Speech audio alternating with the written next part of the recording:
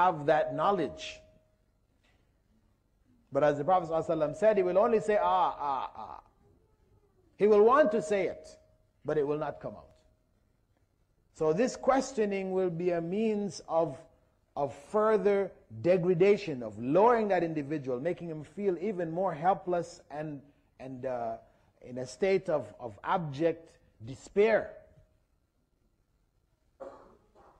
So don't think that simply because you have your children memorize Islamu Dini, wal Qur'anu Dusturi, wa Muhammadun Nabi, some phrase like this, which you just memorize that. Okay, kid, you memorize this, so when the questions come in the grave, you'll be able to answer. It's not about memorizing. It's not about memorizing. It's no harm to teach the children Allahu Rabbi wal Islamu Dini wa Muhammadun Nabi. It's nice. But they need to know what it means. They need to apply it in their lives. Just merely memorizing these phrases will not do anything for them in the next life. This is very important. Furthermore, that individual, after he has answered the questions, the good soul, the believing soul, then a window of paradise will be open, and the winds from paradise will come over that individual until the resurrection. For the evil, a window on hell is open, and the scorching winds from hell will be roasting him or her until the time of the resurrection. And it's important to understand this issue of the time of the resurrection, in that some people will question, what about people who died 10,000 years ago? Are they waiting around in the grave all this time? Same thing, if I die now, what if, Yawm al-Qiyamah, the resurrection, is not another 10,000 years from now? It means I'll be sitting around in the grave all this time? No, this is not how we should perceive of it. When a person dies, it is as if the whole process of resurrection is begun. From the time you go in, you go into that state, your soul travels through this journey, and it's settled in that situation, then the resurrection is going to come for you shortly after that. It's not a long, extended period of time that we would perceive in this life with regards to those who died many thousands of years ago. Because when a person dies, he or she leaves the time zone. They're no longer governed by time. Time, this is living on this earth, in this world where the earth spins. There's a day and a night, 24 hours, etc. That's for those living on this earth. When you go to sleep, sometimes you wake up thinking, in your sleep, you did a journey around the whole world. You visited how many countries, etc., etc. And you wake up and you see, you only slept for 15 minutes, 20 minutes. Another time, it seems that you just woke up, you closed your eyes, and all of a sudden you're waking back up again. You didn't hardly sleep. You're still very tired. And you look at the watch, wow, you slept for 2 hours. Because when you enter this state, when the soul is taken, you're out of the time zone. So we can forget that issue of time. Now, the point which is most significant to us here is that those who have died, there are Muslims around the world who call on some of those who have died, whether they be Prophet Muhammad ﷺ or the so-called saints. They call on them in times of need. They ask them to fulfill their desires, their wishes. The fact of the matter is that, as we said earlier, ad-du'a huwa al-ibadah, as Prophet Muhammad ﷺ said, reported in Abu Dawood, Sunan Abu Dawood, that calling on anyone, supplicating to anyone is worship. This represents a form of worship. And this is calling on others besides Allah. This is shirk. This is not acceptable. One can only call on Allah. Allah tells us in Surah Al-A'raf, verse 194, إِنَّ الَّذِينَ تَدْعُونَ مِن دُونِ اللَّهِ عِبَادٌ أَمْثَالُكُمْ. Those who you call on besides Allah, call on in prayer, besides Allah, are slaves like yourselves. They can do nothing. Just read in Surah Al-Baqarah, verse 186, Allah says, وَإِذَا سَأَلَكَ عِبَادِي عَنِّي فَإِنِّي قَرِيبٌ. And if my slaves ask you about me, I am close. أُجِيبُ دَعْوَةَ الدَّاعِي إِذَا دَعَانِ. I answer the supplications of one who supplicates if he does so, calls on me. This is Allah's promise. So, we have to be very clear. If we are to face Allah in a position, a good position on Yawm al-Qiyamah, if we are to come out of this life and enter a state of the grave which is pleasing, which represents glad tidings for us and our future, then we have to come out of this world with our hearts purified from calling on others besides Allah.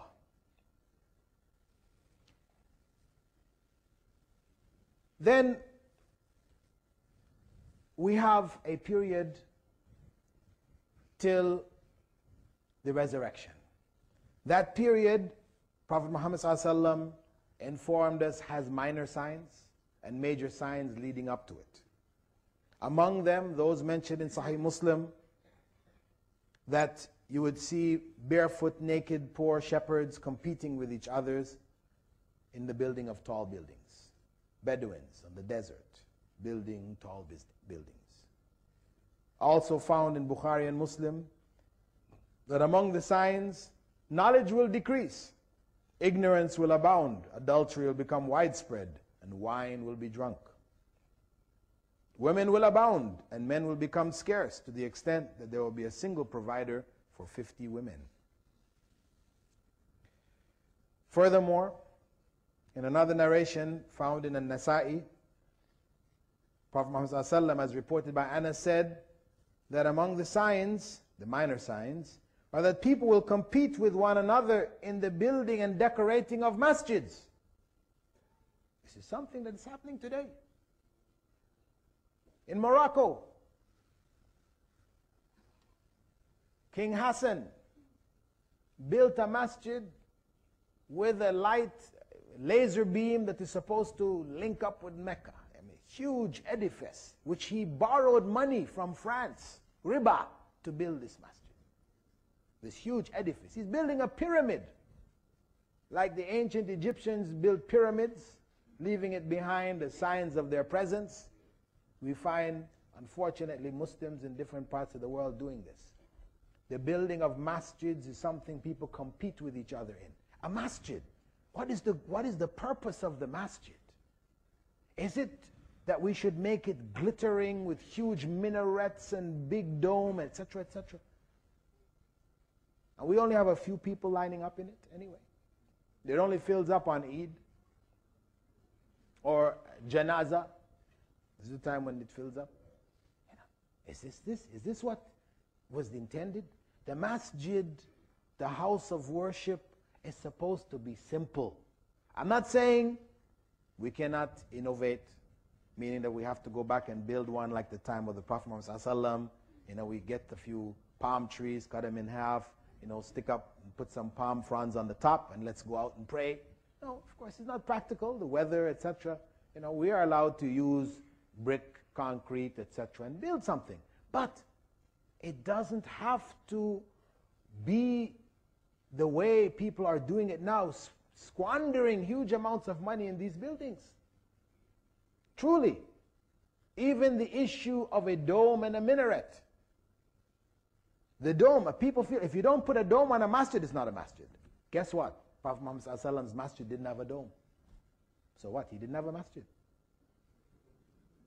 You know, the Kaaba, built by Prophet Abraham, rebuilt in the time of the Prophet Muhammad ﷺ, and confirmed. Is there a dome over the Kaaba? No dome. So, the dome was a technological advancement at a period of time which had a purpose. There were usually windows around the side which allowed air to come in and circulate, to increase the circulation of air. So it had a purpose. Now we have central air conditioning, etc., etc. We don't need a dome. If the dome, because in many of these masjids, the dome alone will cost tens of thousands of dollars. And this is the fact. Any architect will tell you. It will cost tens of thousands of dollars. It is haram to spend that money that way for something which is not needed. Especially when we see among the signs is that people will be competing in the building and decorating of mosques. And the minaret. What was the purpose of the minaret? Was there a minaret on the masjid of Prophet Muhammad ﷺ? No. No minaret. Is there a minaret on the Kaaba? No. No minaret. So if our basic examples of masjids don't have minarets, this tells us this is not necessary. Again, people will spend tens of thousands of dollars to put up minarets. What was the purpose of the minaret? The minaret, actually originally it was called al-Ma'dana. It's a place where they'd make the adhan from. It stood on the roof. As the buildings got bigger and taller and more, they built some structure on top of the roof of the masjid so that the person calling the adhan could go up there, so his adhan could be heard. And it got taller and taller. Eventually they put a light on it so that people, when the city is very big, they'll be able to spot at night where the masjid is. Now, in our times, we have amplification systems. We don't need a minaret for the adhan to be heard. Actually, in many of these places, you can't even make the adhan aloud. Right? Many Western countries, you can't do it. You can make an adhan inside the masjid and that's it. So it is definitely a waste of money. And Muslims have to realize that they will be held to account for this. Now, amongst the major signs,